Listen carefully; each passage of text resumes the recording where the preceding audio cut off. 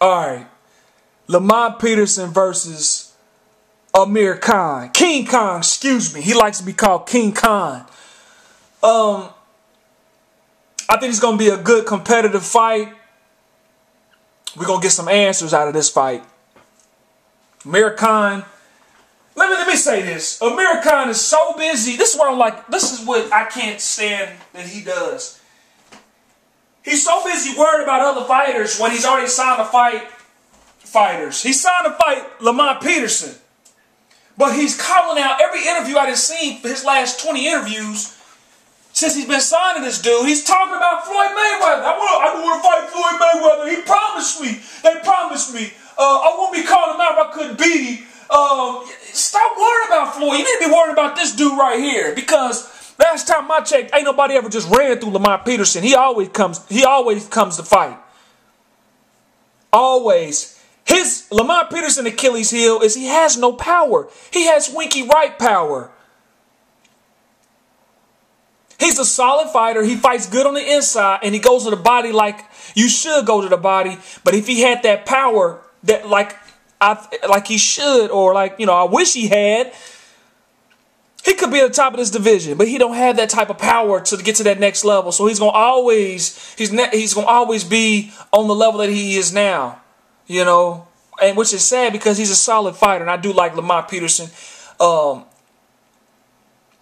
I like Anthony Peterson.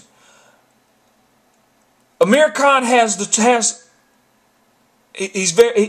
tools to be a good boxer. He's too one-dimensional, and he's green. And what I mean by one-dimensional, and he can't make adjustments properly. When he fought Madonna, okay. Amir Khan goes to the body, but he don't go to the body enough. When he fought Madonna, he went to the body, and it was a nice body shot. He didn't know. He didn't think to himself, okay, let me just keep going to this dude's body. I hit him in the body, and he dropped. He still hit hunting.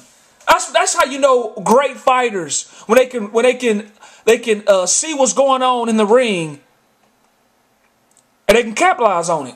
He doesn't do that at all. He can't tie up right. He can't fight on the inside. All he has is that jab. He's got fast hands. He got really fast hands. That's why that's gonna cause problems for Lamont Peterson if it stays a boxing match. You know, but he has very fast hands, but he does the same shit Manny Pacquiao does.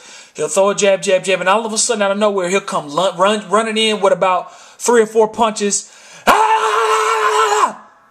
Now he's not yelling it. Then he takes his arms, his elbows, and he leans on top of his opponent's back of their neck and pushes him down because he's out of position.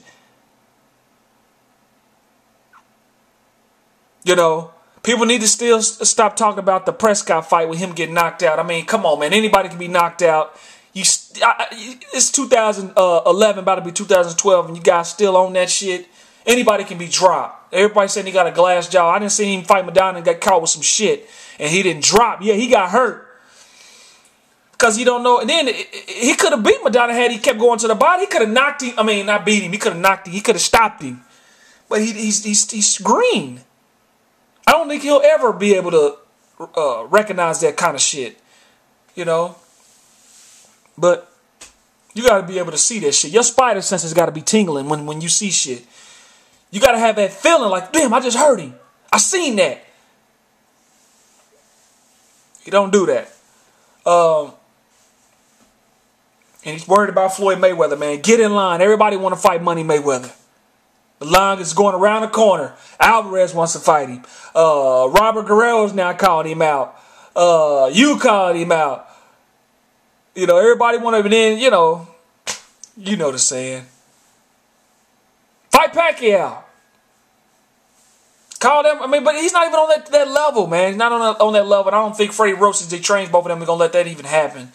Oscar De La Hoya, he always jumps on the tip every time some fighter come. You know, oh well, he's right behind. He's good. He's just as good. You know, he's right behind. He ain't. No, he green. He got a couple of years. Lamont Peterson is a solid fighter, like I said, man. If he had that popping power, man, he can do some damage. He could beat. He probably could beat Amir Khan if he had power, because he worked that body. He'll take all that that quick hand shit out of him. At fifth round, he be looking stupid like Madonna. Lamont Peterson's a good boxer. He got a decent jab, but I ain't gonna sit here and be stupid and naive, man. American gonna beat Lamont Peterson. I'm gonna keep it at that. He need to build up his resume, his portfolio, and I think we're gonna get some answers this fight because Lamont Peterson is a pretty good fighter, and because Amir Khan is always looking past his opponents, this is Lamont Peterson's opportunity to take advantage of that because he's worried about Floyd.